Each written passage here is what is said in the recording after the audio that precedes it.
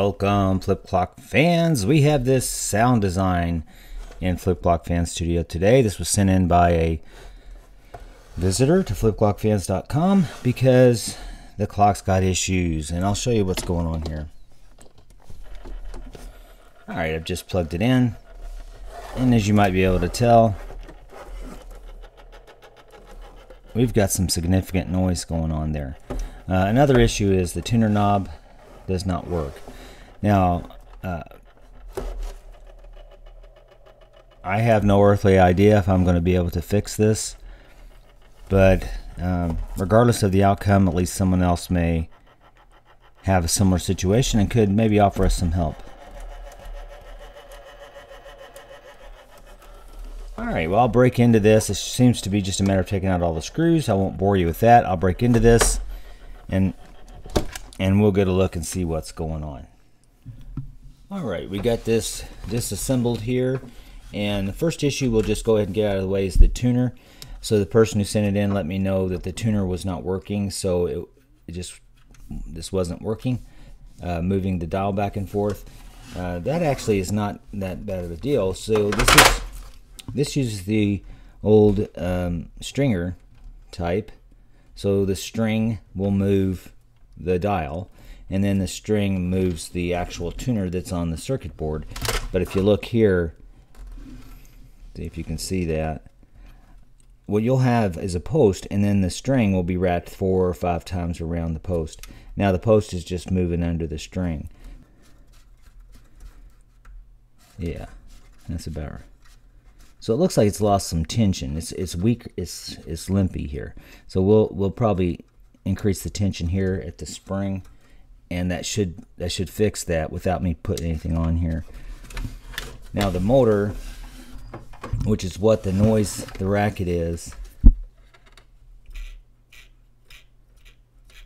so you can hear that now. Probably it's a jinky gear inside this gearbox. I mean, it could be. Yeah, it's going to be inside this gearbox. Maybe I can lubricate it and that'll just take care of everything, or I'll take this down and we'll just have to see. Just remove these 2 screws. We'll decide what we're going to do at that point once we get there. Alright, so what we're looking at here, see how you can turn that motor in a certain orientation and the sound stops. So all she's got to do is put her clock radio on about a 45-degree angle, and then she'll be fine. So that's how we're going to fix that. No, but anyway, so what I'm going to do is take this off so that I can see if the gears just need to be lubricated. That would be awesome.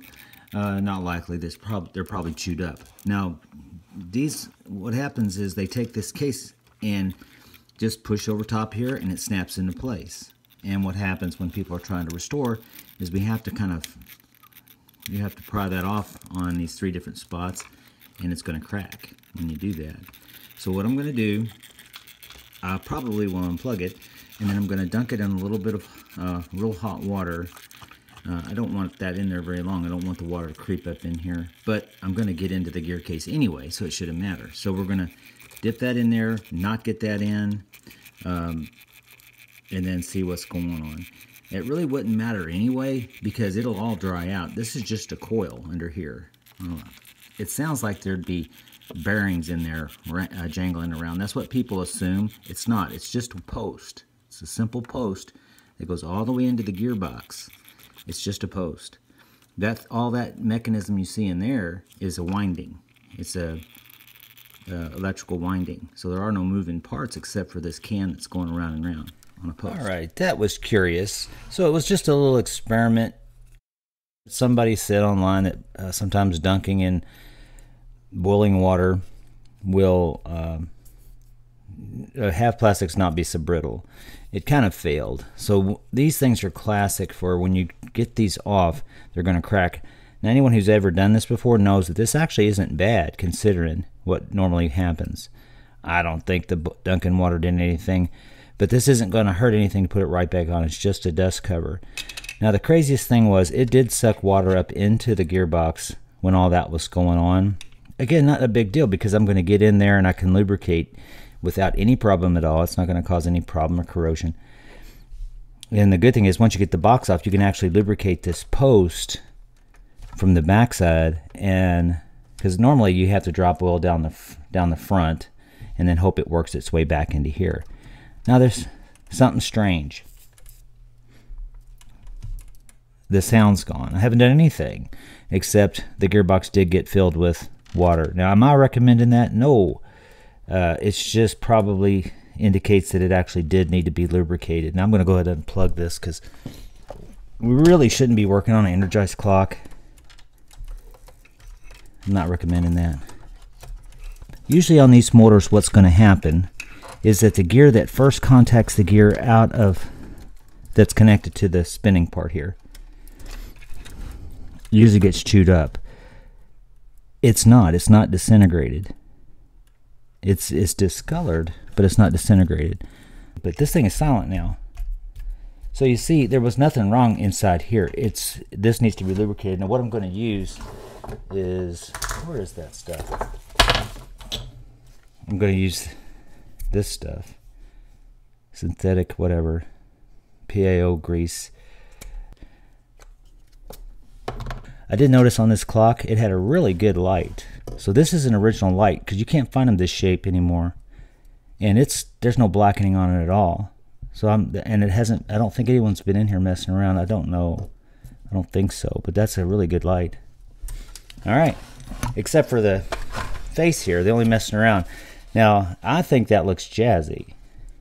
So someone made an error. They used acetone to try to clean some things up. Thankfully, they didn't get it on here because that would have ruined it. And to fix it, they used fingernail polish, but I like it personally. It's jazzy. So let's get this all put back together and see what we got. All right, so there we go. We've got the clock back together. Everything went as planned. The clock is flipping just fine. There's no sound from the motor at all, so it was the gears. They were getting janky in there. The radio's